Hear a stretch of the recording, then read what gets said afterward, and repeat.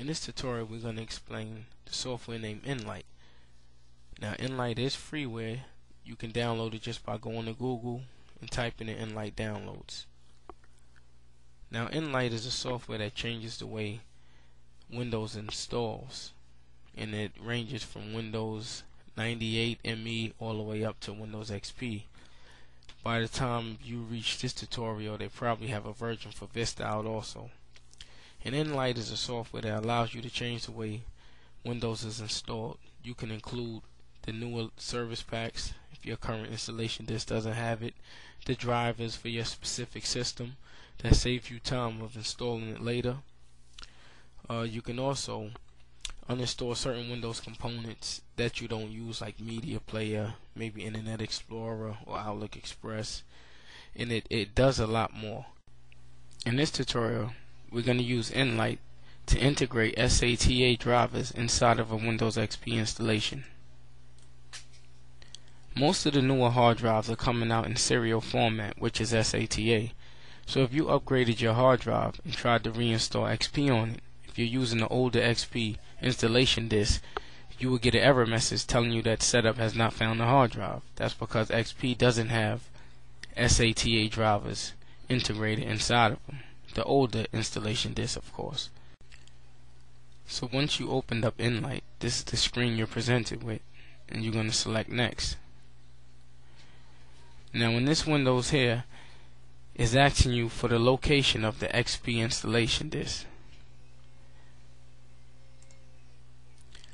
So what we've done here, we took our installation disk, put it in our CD-ROM drive, and we copied the contents to a folder on our hard drive, and in this case we put it on our desktop. So that's what this is asking for, basically the I-386 folder. So once you select Browse, you can navigate to where you placed your XP installation files at. I already have it selected here. So once you come to this conclusion, you explain to you what it noticed from your current Windows XP installation. In our case, it shows the version, the size, where it's located at, and you see we have Service Pack 2 already installed, and this is Windows XP Home Edition. So that's a good thing. Then you're going to select Next.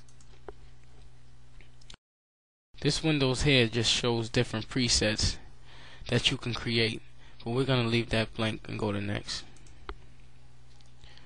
Now here it asks you what you want to integrate, remove, setup options, or you can create. Okay, we have Service Pack 2 already installed, so we're going to leave that alone. You can add hot fixes and updates, drivers. We want that highlighted. You see that's green because we're going to put SATA drivers in there. You can remove certain components. You can set it up for unintended installation. This is good if you install XP on a lot of systems at the workplace. Here's some other options, tweaks in the bootable ISO. We want to also have this selected because we want Nlite to create an image for us so we can put it on the CD and install it on our system. So once you have the option selected that you want, you're going to click Next. And here, because it noticed that we had drivers selected, so it's asking for the drivers that we want to integrate into this installation. So you're going to select Insert. And here we're going to use just a single driver for SATA. Going to use, it went automatically to the folder that I have the drivers in, or this is where you will locate it at if it doesn't do it for you. Select on that file there, select Open, and it shows you the different drivers that it found.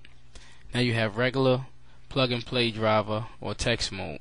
I always select text mode, and we're going to select all of these. From here, if you know the exact driver you need for your SATA controller, you can select it here, but I select all of them just to play it safe. Select OK.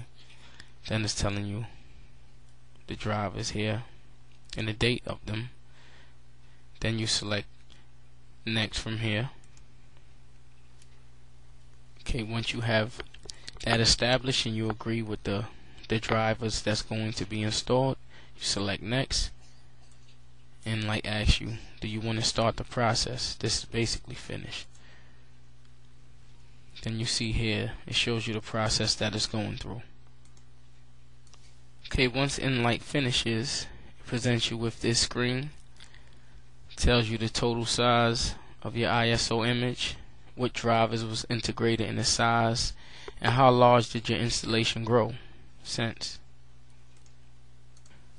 Okay, once you select next, it's going to bring you to the ISO field, and here it's asking you whether you want to do create image, or you could burn directly to a disk also, or you can take an image and burn it. We're going to let it create an image. You can make a label. Here we'll just put WinXP Home, because it's Home Edition. The ISO image, we'll leave that as default. The burn speed, it's an image, so a lot of these options are not even available for you to change anything. The boot sector, default.